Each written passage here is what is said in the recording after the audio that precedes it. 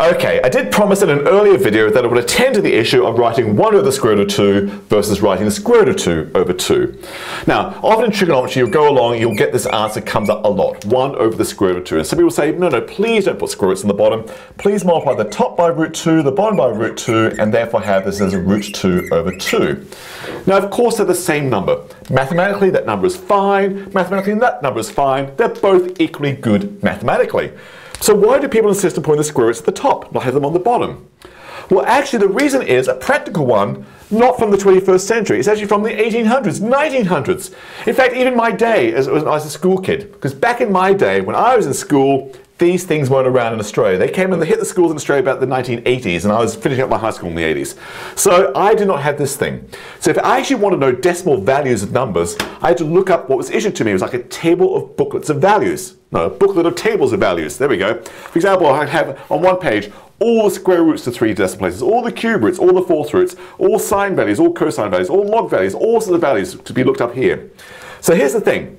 If I'm going along and I get an answer like 1 over the square root of 2, and I'm just doing a maths problem, fine, that's the exact answer. But if I needed to go a step further, because this was an actual practical problem, like it was for engineering or building something, I need to know what actual number 1 over root 2 was as a decimal so I could actually build the thing, then this is what I'd have to do back in the 1800s, 1900s, or for me, 1970s, is the following. If, hear this, if you need this answer as a decimal, here's what you have to do. First of all, square root of 2, look it up. Look it up in your booklet and you'll see the square root of 2 is about 1.414. All my booklets went to 3 decimal places, probably good enough, 3 decimal places.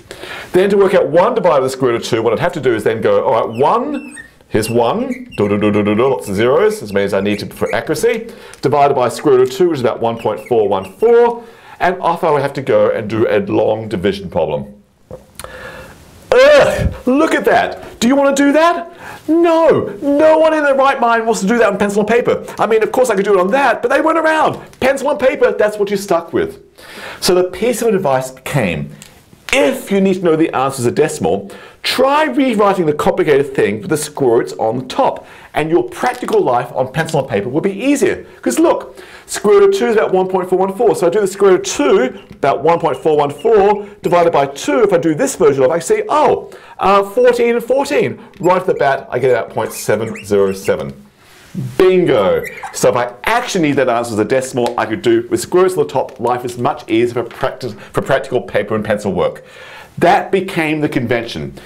If you need the answer as a decimal, try rewriting it with the square roots on the top and your arithmetic would be so much easier. Please do that. But here's the thing. School cricket kind of made that the law. Always put the square roots on top. Doesn't matter.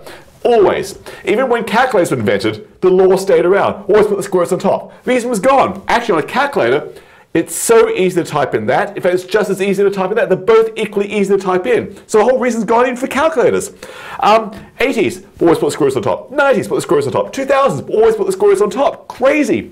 It wasn't until 2010 or so in America they finally said, we don't need to put square roots on top. Now, it's good to teach to put square roots up or down or bottom, put square roots wherever you like. I've got nothing against the teaching the mathematics of moving square roots upstairs or downstairs, move them both directions.